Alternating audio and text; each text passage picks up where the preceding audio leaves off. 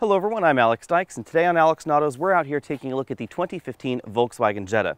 Volkswagen has refreshed the Jetta for the 2015 model year, so none of the hard points in the vehicle have changed. That means that the overall size of the vehicle has remained about the same, but we have new bumpers, front and rear new option packages, and new engines under the hood. Now the model we're taking a look at right here is the Volkswagen Jetta TDI SEL, and this is the model that we'll be focusing on in this video.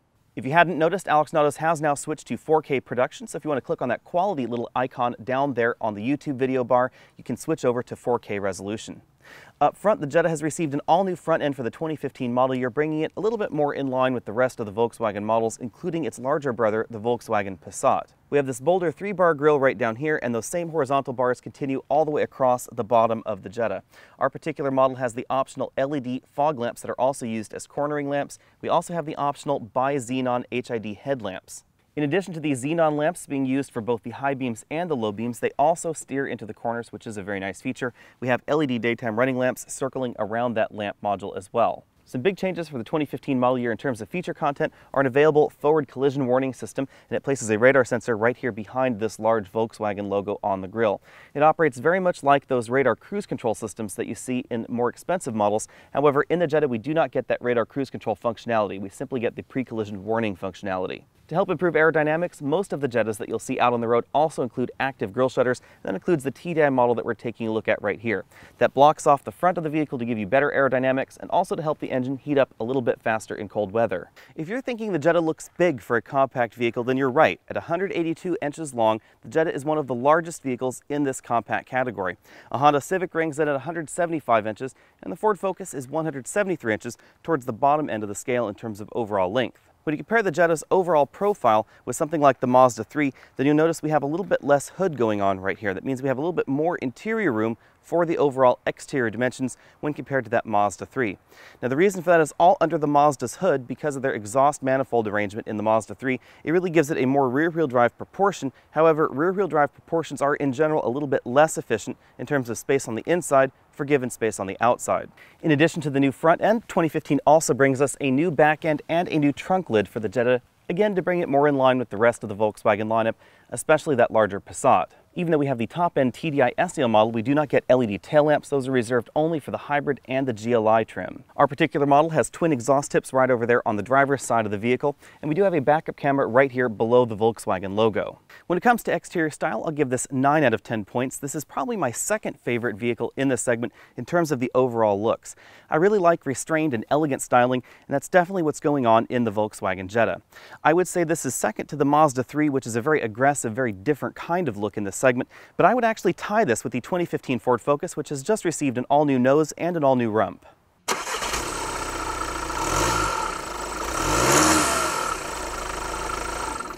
Things start out in that base model with a 2-liter 4-cylinder engine. It produces 115 horsepower and 125 pound-feet of torque. That is a little bit lower than you'll find most of the base engines in this segment. That's mated to either a 5-speed manual or a traditional 6-speed automatic transmission. Most models you'll find on the dealer lot will use the 1.8-liter turbo engine. It's a 170 horsepower, 184 pound-foot of torque engine, again mated to the same 5-speed manual or 6-speed automatic transmission. The model we're taking a look at right here is a brand new turbo diesel for America. It's a 2-liter turbo diesel engine that shares only 15% of its parts with the old turbo diesel in the US. It produces 150 horsepower, which is slightly higher than before, and 236 pound-feet of torque. This is mated either to a 6-speed manual transmission or a 6-speed dual-clutch DSG transmission. If performance is your thing, the Volkswagen Jetta GLI will give you a 2-liter turbocharged engine producing 210 horsepower and 207 pound-feet of torque, mated again to the same 6-speed manual and the same 6-speed dual-clutch DSG. The Jetta Hybrid uses a 1.4-liter turbocharged 4-cylinder engine with direct injection, giving you a total of 170 horsepower and 184 pound-feet of torque. It's mated to a 27 horsepower electric motor, a lithium-ion battery pack in the back of the vehicle, and a standard 7-speed DSG. With so many different engine options available, the Jetta comes in all across the map when it comes to fuel economy. The 2-liter base engine comes in at 25 miles per gallon city, 34 highway if you get the manual transmission, 23, 34 if you get the automatic transmission. I'll let you refer to the chart over there on the side of your screen for all the detailed numbers. According to the EPA, the Jetta TDI that we're taking a look at right here should average 31 miles per gallon city, 46 highway, and 34 combined with the 6-speed manual transmission, 31, 45, 34 with the 6-speed DSG that we have in this vehicle right here. However, I can tell you right now that those numbers are not true. This vehicle gets much better fuel economy than that, as we've come to expect out of Volkswagen's diesels. The Jetta Hybrid comes in at 42 miles per gallon city, 48 highway, and 45 combined, giving you the best fuel economy in the Jetta on paper. However, in my driving experience, the Jetta Hybrid failed to receive those lofty EPA numbers. It averaged more like 40 miles per gallon in the combined driving cycle, whereas this vehicle averaged more than 40 miles per gallon in its combined driving cycle. Like many diesels in the US market, the Jetta uses a urea injection system, also known as diesel exhaust fluid, or AdBlue, which is the brand name that Volkswagen uses for it. You'll find that filler neck right here in the trunk. There's this little knob right there that you open up. You do have to use a funnel right here in the trunk to keep you from spilling it all in the contents of your cargo area. Depending on your driving style, that diesel exhaust fluid could last as little as 2,500 miles according to Volkswagen. However, most users should see significantly higher mileage out of the 4 gallons of diesel exhaust fluid that the vehicle holds.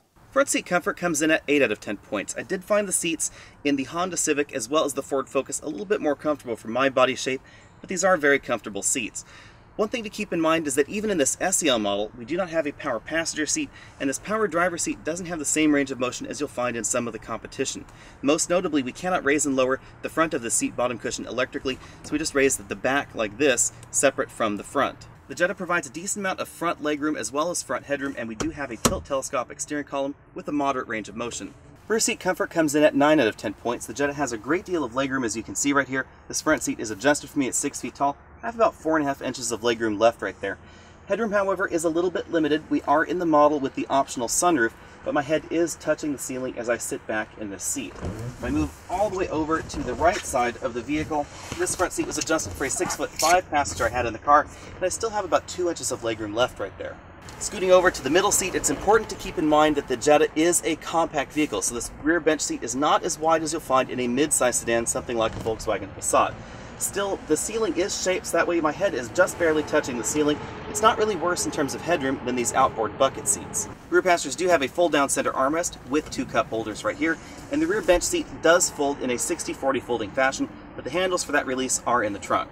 Now keep in mind as we're looking around this interior that we are in the TDI SEL trim, and trim options do vary from trim to trim. Although we do have a leather steering wheel and a leather shifter in this vehicle, these seats are actually leatherette. This is not real leather. This is actually an imitation leather product. It's a little bit different than you'll find in some of the other entries in the compact segment, because most of the other entries do offer a real leather seating surface option. Moving over to the door panel, it may seem like we're in black and white mode, but we are actually in color mode. We just have an awful lot of blacks going on here on the door panel.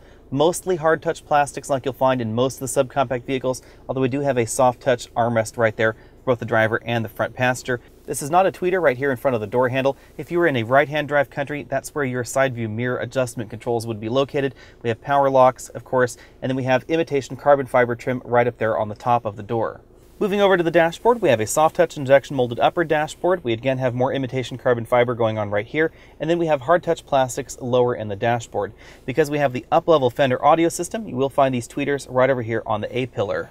Moving down the dashboard, we have a surprisingly large glove compartment right here, and we have a 2-level storage area, so we can put an iPad or other large tablet computer right up here on this top shelf.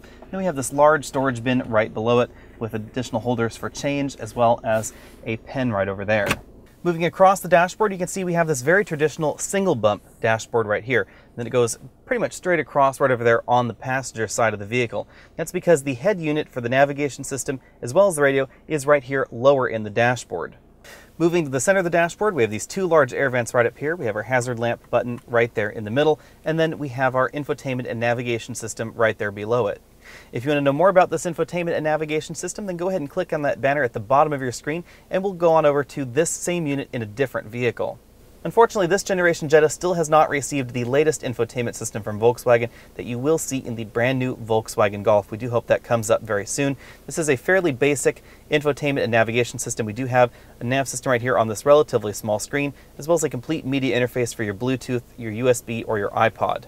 Below that infotainment system, we have a 2-zone automatic climate control in our particular model. Underneath the climate controls, we do have a storage cubby right here. There is no lid on it, but we can store items like a wallet right in there very easily. We also have a 12-volt power outlet right in there, and you'll find the start-stop button just behind that. Working our way down the center console, we have this very traditional Cobra head shifter button right back here on the back. It says DSG right on the top, because the TDI model does get a dual clutch gearbox. Sport mode is all the way down, as you can see right here. If we want manual mode, it's up to drive, and then off to the right, up for up, and down for down.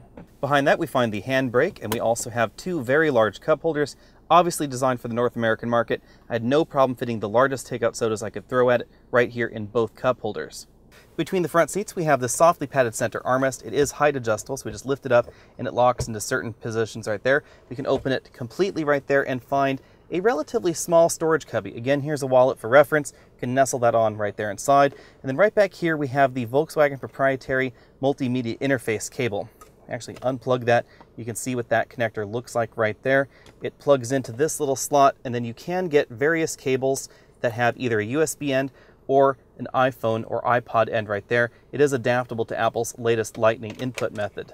Over on the driver's side, we have this very traditional Volkswagen instrument cluster. It's very bright, very easily readable. It's a white-faced layout with bright red needles, and as you can see, this diesel engine revs up to about 5,000 RPM right over there. Now, in the middle of this, we have a multi-information display, which is controlled via a new button cluster on the steering wheel. This new button cluster on the steering wheel may require a little bit of explanation. These two buttons right over here toggle between screens. So you can see right there in the background that we're moving across screens like that. We have an OK button in the center, and then within a particular screen, you use these buttons right over here to scroll through the options, and again, the OK button to enter. Now, this multifunction display does give you things like your trip computers. You can see we've been averaging 44.9 miles per gallon over the last 554 miles, which is excellent. We also get instant consumption, range, route, average speed, that sort of thing right there on this display, as well as engine oil temperature, and you can set a speed warning so the computer will alert you if you go over a particular speed. If we move across, you can see that we do have an audio information display right there, navigation, phone interface. We can scroll down and we can see number history. We can dial a particular number. You can browse through your phone book, etc. You can move across and enable or disable vehicle assistance systems. So our particular model does have the front assist system. It also has the rear cross traffic alert system, as well as the blind spot, and of course the steering headlamps. Going back to that button cluster on the right side of the steering wheel for just one moment, we have a phone button right over there, voice command button, and then track forward and backward buttons dedicated on this side of the steering wheel. Somewhat unusually, those audio controls are split, so on the left side of the steering wheel we have our volume up and down buttons right there. Then we have our cruise control buttons right here. System enable, disable, resume, set, up, down, nothing really there in the center, and then a cancel button right down there. Moving out to the steering wheel, this is a very thickly padded sport wheel with a flat bottom right down there. Again, this is leather wrapped. You have sport grips right up here, and then this bottom spoke is sort of a split spoke, so you can stick your finger through it right like that. Over on the driver's side, you will find a manual headlamp control right over here, and that's because although we have HID headlamps in this model, we do not have auto headlamps. Right over here, we have our buttons for our side view mirror adjustment, window switches right down here, and then a power trunk release right down there. Moving up to the ceiling, we have a sunglass holder right here, and then below that you will find Volkswagen's answer to General Motors' OnStar system. This system operates very similarly. We have an SOS button right over here, maintenance button, and of course an I button right there for various vehicle integrated telematics services. This is a cellular service basically, so you do have a subscription for this vehicle. It contacts a Volkswagen call center, and you can ask for directions, connections, vehicle assistance, or of course emergency assistance. It'll also call you automatically if there's an airbag deployment in the vehicle, and they'll check to see if you need medical assistance. We have the controls for our reading lights right over here, and then we have this very Volkswagen unique control for our sunroof. At 15.5 cubic feet, this is a very large trunk, even for your average mid-size sedan. Very much like Nissan's product lineup, it allows us to put a 24-inch roller bag in this vertical position right here like that, and then actually close the trunk lid. Even though this trunk is not significantly larger than the average 13 cubic foot trunk size in the compact segment, it's an awful lot more useful, because behind this bag in this position, I actually have a 26-inch roller bag in this position in the trunk. It means you can fit more roller bags in the trunk of the Jetta and a lot more child seats as well. If you want to know more about the child seats and the Jetta, you can go ahead and click that banner at the bottom of your screen and you can be transported on over to that video. When it comes to my exclusive trunk comfort index, the Jetta gets 9 out of 10 points. Even though we do have room for a full-size spare tire under this cargo load floor, I have to knock 1 point off for these trunk hinges. They do impact the cargo in a way that I would prefer they didn't. However, we do have two handles right here on either side of the trunk lid to help close the trunk lid. Out on the road, there are a few things you'll notice instantly about the Volkswagen Jetta. The first thing is the handling of this vehicle. The Jetta wears 225 width tires. These are extremely wide tires for this compact sedan segment, and that really helps the handling out on the road. Overall, I'll give this 10 out of 10 points when it comes to the handling. When it comes to absolute handling numbers, the Jetta easily outhandles all current versions of the Mazda3. When it comes to handling feel, however, the Mazda3 feels a little bit more connected to the driver. You definitely get more feedback from the steering out on the open road, but in terms of absolute road holding, the Jetta is hands down better, even in this TDI version. The diesel drivetrain definitely defines the way this Jetta feels out on the road. Even though this engine does produce a decent amount of horsepower, the way that the horsepower and the torque is delivered really makes this a little bit slower than the rest of the Jettas out on the road. I scored 0 to 60 just under 10 seconds, and that gives this a 6 out of 10 point score when it comes to performance. The Jetta TDI will run faster 0 to 60 than any of the Prius models that are out there. However, most of the other gasoline models in this segment are going to be faster than the TDI. The other thing the TDI is really notable for is this DSG transmission. Now, Volkswagen has been at the dual clutch transmission game for a decent amount of time, and it really shows in the polish level that we experience in this transmission.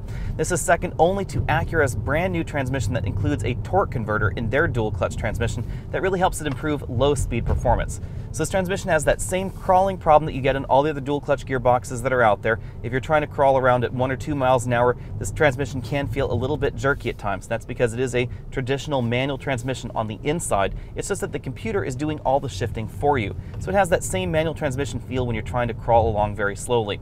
In all other circumstances, however, this transmission feels incredibly smooth. It's also incredibly fast.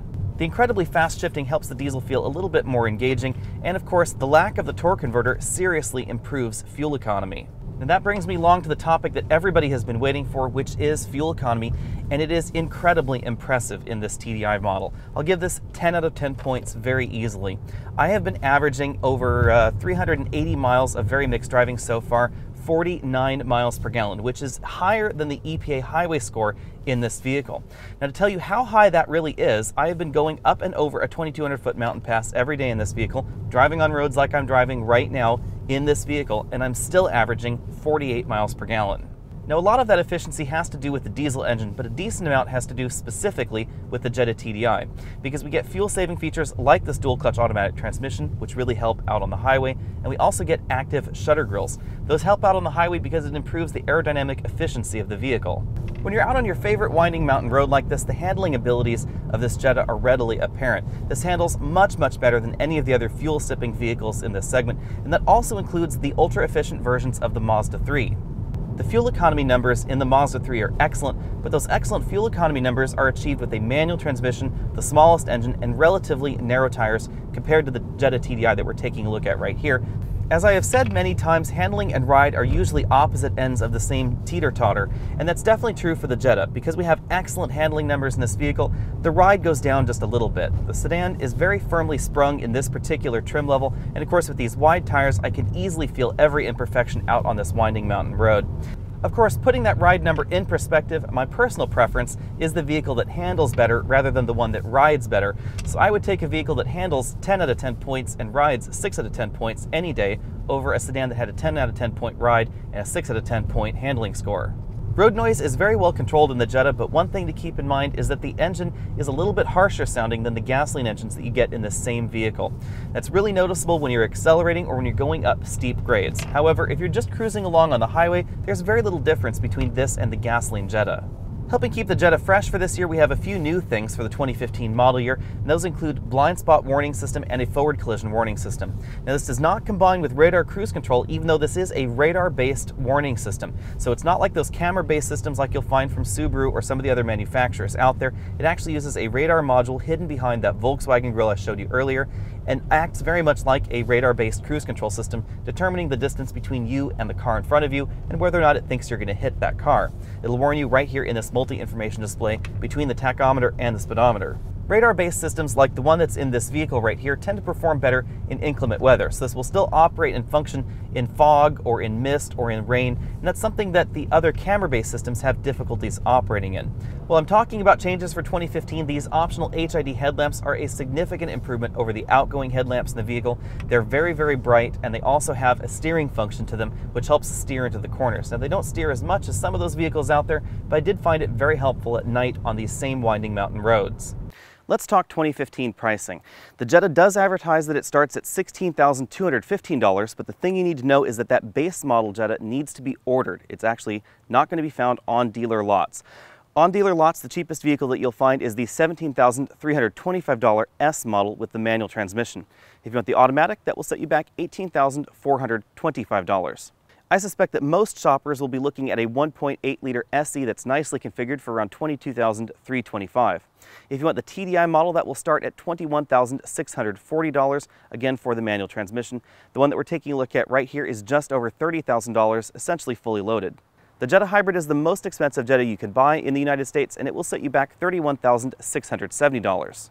At $18,490, Honda Civic is more expensive than both the base version of the Jetta or the Jetta that you'll actually find on dealer lots without ordering.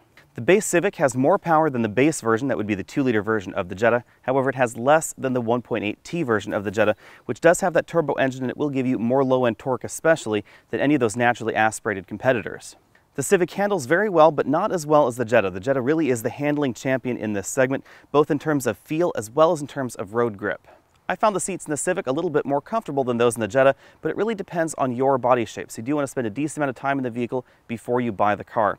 The other area where the Jetta lagged behind the Civic is in the infotainment systems. The infotainment and navigation system, especially in our SEL model compared to the top-end trims that you'll find in the rest of the competition, really lags behind the rest of those competitors. Starting at $16,900, Toyota's Corolla is very inexpensive, and it has a few flashy features standard, like the LED headlamps that you don't get on the Volkswagen Jetta. However, that base model Corolla gets a manual transmission, and if you want an automatic transmission, your only choice for that base price is the old 4-speed automatic. If you want the more modern CVT, then that Corolla LE will set you back $18,515. Now, without a doubt, the Jetta handles much better than that Toyota Corolla. The Toyota Corolla is towards the bottom end of the segment in terms of overall road experience. The base version of the Corolla with the manual transmission will beat the manual transmission base version of the Volkswagen Jetta. However, once you add the automatic transmission, the Jetta will still be faster, even though it has a little bit less power, because we get 2 extra gears in the transmission. Now, without a doubt, the 1.8T model will be considerably faster than that Corolla. Although the Jetta is without a doubt a better buy in terms of value, the Corolla does come back with incredible reliability and slightly better resale value.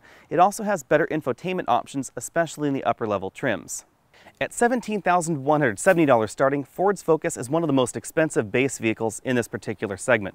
Now, the Ford Focus is undeniably attractive, but it's also one of the smaller entries. So if you're after rear seat room especially, or trunk room, then the Jetta is probably the better buy for you. Ford's Focus is also without a doubt the most premium entry in this segment, with features that you just don't find on the Volkswagen Jetta or the majority of the competition. Rather uniquely, Ford's fuel economy option is the 3-cylinder version with the 6-speed manual transmission. So if you are after high fuel economy and an automatic, you should not be looking at the Ford Focus, you should be looking at the Volkswagen Jetta. Handling is relatively similar, Volkswagen Jetta to the Ford Focus, but that Focus is a little bit smaller. The Mazda 3 has long been known as the handling champion in this particular segment, but the Jetta really ties with that Mazda 3 when it actually comes to road holding numbers. The Mazda 3 does have an improved steering feel, especially on winding mountain roads. We get an awful lot more feedback through the steering column in that Mazda than we do in the Volkswagen.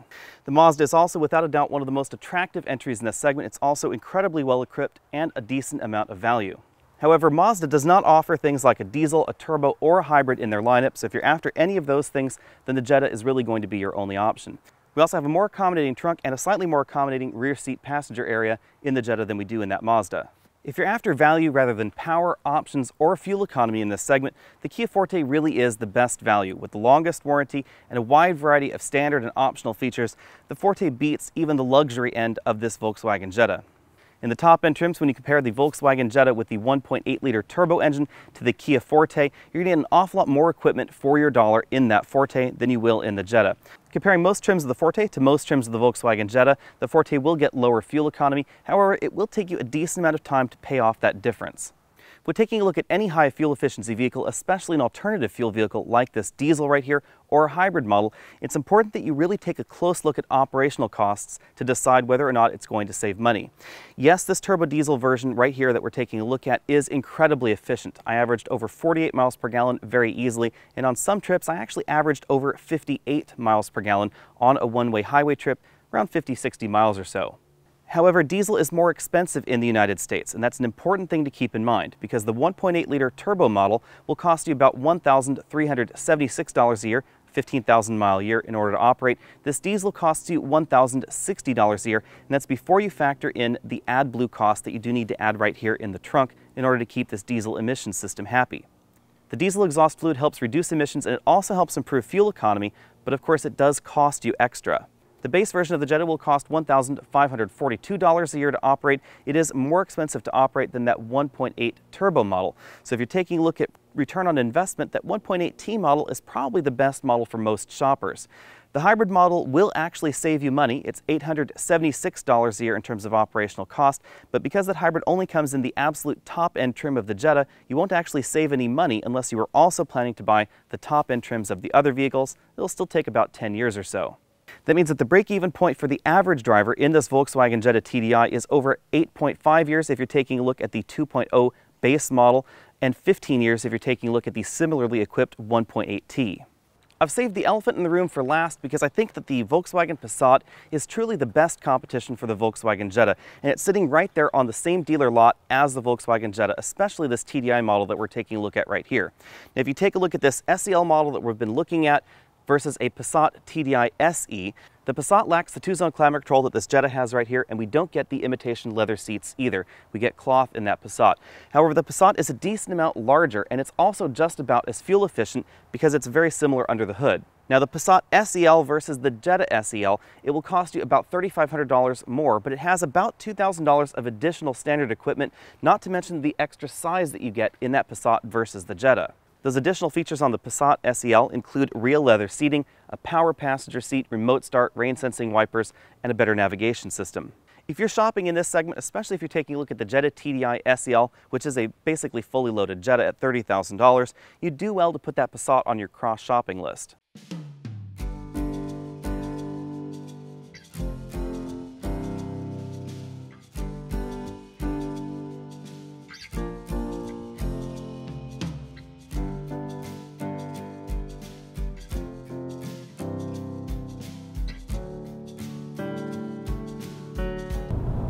Everybody's out getting the Christmas trees. You would be more efficient if you were driving a Jetta. Oh, we're stopping. Shit.